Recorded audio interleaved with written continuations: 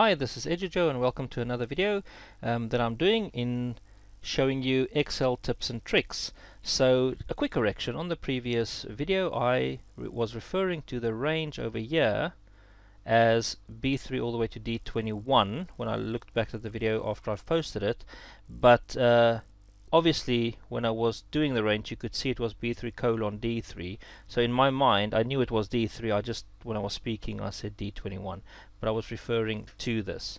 So I hope that didn't throw you off too much. So for today's video I'm going to show you how to do charts.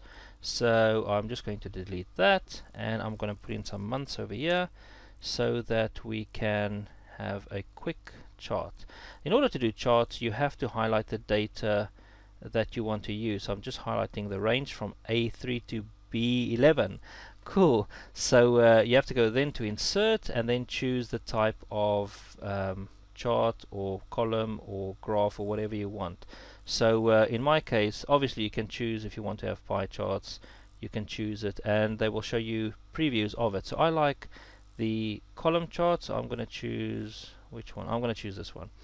So I'm going to choose that one over there. Now if you want to see that the data on these columns called data labels, just click on any one of those columns. I'm just going to choose the long one, right click and then go add data label. So if I do that, you can see then on top of that you can see the actual data labels. Also the chart title, you can change it. Let's say it was sales or whatever it was, you can change it to that and so on. You can also change, if you really wanted to, you can change the color of, let's say you wanted it red or yellow or whatever other color you wanted, you can change that as well. I personally like blue, it's my favorite color, so I'm just going to keep it like that. And then obviously you can resize however you want. You can resize these as well, copy and paste it into other areas and so on.